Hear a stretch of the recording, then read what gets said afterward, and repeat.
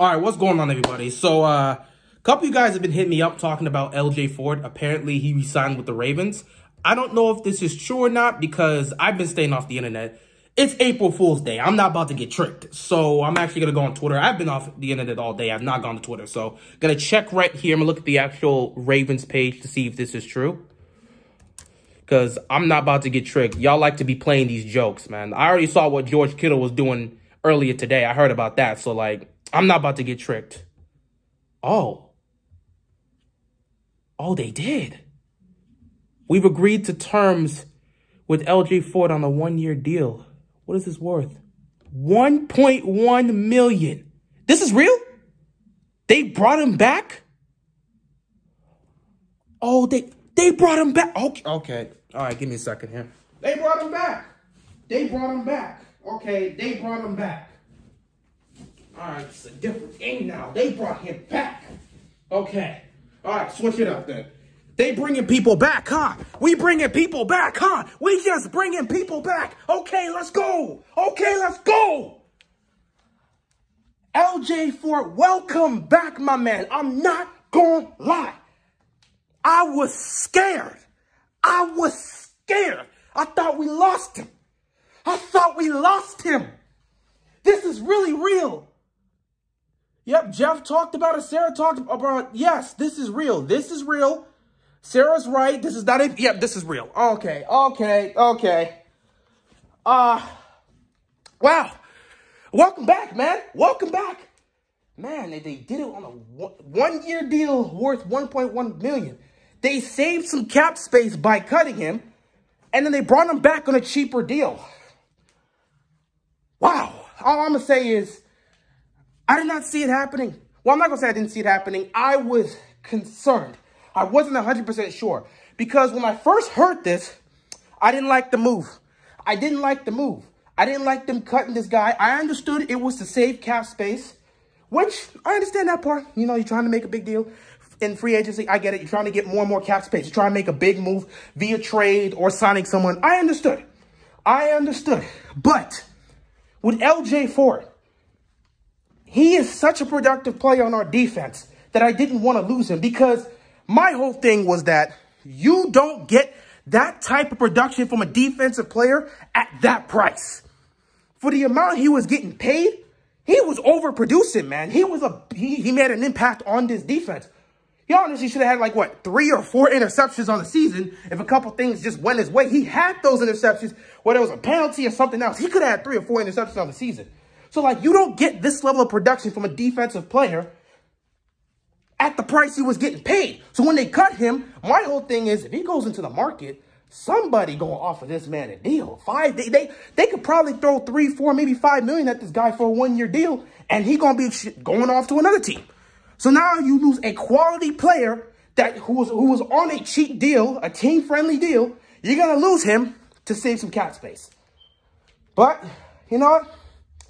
Despite that, they did also say that the Ravens were hopeful that if the numbers did work out and they did have the cap space, they were going to actually bring him back on a more cheaper, team-friendly deal.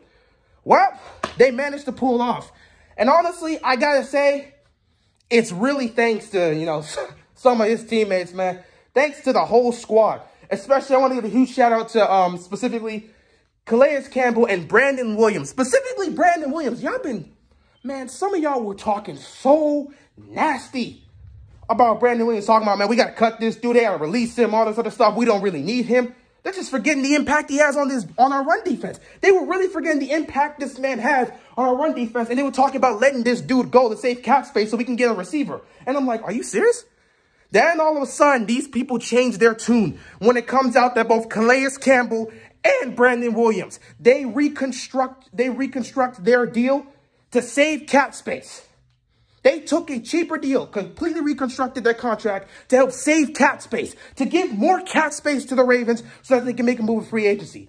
Those are 2 guys who are completely locked in with this team, and they believe. They're locked in. They're locked in on the culture. They're locked in on the message. They truly believe this team can win a championship, and they're all in for that ride. So whoever was talking nasty about Brandon Williams, y'all owe him an apology. But yeah, the Ravens, man, they've been, ever since that old LJ Fort cutting thing, they made some moves. They made some moves to actually save a lot of cap space, which honestly, good on them. A lot of guys actually reconstructed their contracts to help save some cap space, and it really helped out. So since they were able to make these moves and save cap space, hey, you got the money now to bring back LJ Fort on a cheaper deal. It all worked out. So I'm happy that this was able to work out. My own thing was just like, I didn't think he'd come back because, like, I was thinking somebody's going to throw something at him, a one-year deal worth $4 million, $5 million to come play on their defense because he's a very productive player. He's a very productive player. So, like, I thought that could potentially happen. That's why I didn't want him to go to the market. But either one or two things happened. I'm not going to say it's concrete, but it's possible that the man was getting deals and just chose to, either he wasn't getting deals. First of all, nobody was calling him. No one's calling his agent. There was no market for him, which I kind of doubt because, again, he's a productive player who you could sign cheap and help out your defense. But it's either that or he was getting calls, but chose to reject it because he was already planning to come back to Baltimore. Maybe him and DeCosta, him in that front office, they had some sort of conversation about the situation, came to an agreement and said, listen, we're going to cut you to save cap space because we're trying to make moves. But we are planning to bring you back. Once we get the cap space we need, we're going to bring you back on a cheaper deal. Maybe some sort of conversation like that happened. LJ Fort said, cool, I want to be here. I'm all in. I'm all for this team. Got cut and decided I'm going to sit back and wait. Once they get the cap space they need, they can come back. We can negotiate another deal that's fair for both of us on a much cheaper deal, and I'll come back and play for y'all. Maybe something like that happened. I don't know. But all I can say is I'm just so glad he's back. Oh, my God. I understand a lot of people are like, well, you know, if he's gone, that gives, you know, our young linebackers a chance to step up, which they will, but still, you know, he had 1 year left. That was my whole thing. He had 1 year left. Let's get an extra year to give those guys an extra year of experience before they get to fully take over. Keeping your veteran guys can definitely help. At the end of, you know, this upcoming season, if they choose to move forward from him, they choose to move from him. Their 1 year deal is over. LJ Fort, if he still wants to play, someone else maybe will go off from a deal. If that's what the Ravens decide, so be it. But at the end of the day, I just didn't want to lose him. He had a year left. He wasn't even a free agent. I didn't see the reason to cut him at the time because I was thinking, man, somebody was going to pick him up. But maybe him and the Ravens had some sort of deal. I don't know.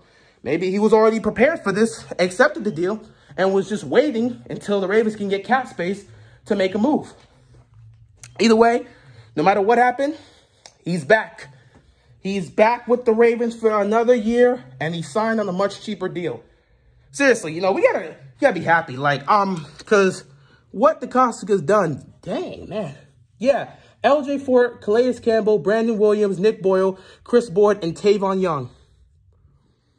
All of them reconstructed something. And because of that, we ended up getting $11 million in cap space. That's crazy. And, you know, of course, people were hoping they would use that cap space to sign a receiver, which they did. They got Sammy Watkins. But obviously, we're still waiting. Maybe some other move, a trade coming up. I don't know. Who knows? I've definitely been hearing the talks about good old AB. You know, the Ravens having an interest in bringing in Antonio Brown. Haven't heard much about that. I haven't really seen much reports regarding that, so I don't know how valid that is, but there's been some talks that the Ravens are interested in bringing Antonio Brown, and right now it seems like the race for Antonio Brown comes down to Seattle and, yeah, the Ravens. Because at the end of the day, the Bucs offered him a deal. They're not changing their number. The deal they offered him, they're not changing it. So he has a place to go back to.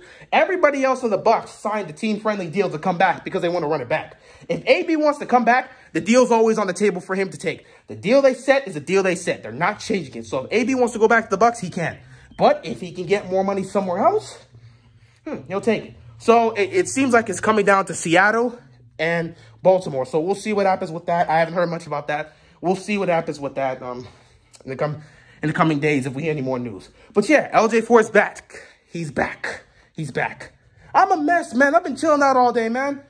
I told myself this April 1st, I'm not finna deal with all the lies, with all the jokes, with all the trickery. I don't want to get tricked this April 1st, so I stood off the internet. I played some video games. Did some schoolwork, listened to some music, watched some TV, read a little manga. I said, nah, I'm just going to stay off social media and just chill out today because I was not about to get tricked with none of this. Because I already heard early on something about George Kittle. Apparently, I don't know, apparently George Kittle was trolling Jags fans talking about him being there. So I'm not finna deal with that today. But yeah, this is great. This is great. I'm glad LJ Fort is back. He's back with the Ravens for another year. And all is well in the world. All is well in the world of the Ravens. Let's just see what else they're trying to do. Obviously, we still have some holes left and we still got money. We still got some cap to use, so we'll see what happens. Could a trade be coming up? I don't know. Could another signing be coming up? I don't know. Who knows what's going to happen? But we'll be here to see what goes on, and we will cover it. With that being said, that's all I got. I'm going to get back to doing what I was doing. Hopefully, this is true, because if this was an April Fool's joke, I'd be so pissed off. But it seems legit. The contract was signed. Everything's good. So, yeah, I'm glad to have LJ Fort back. With that being said, that is all I got, and I'm out of here, man. Peace!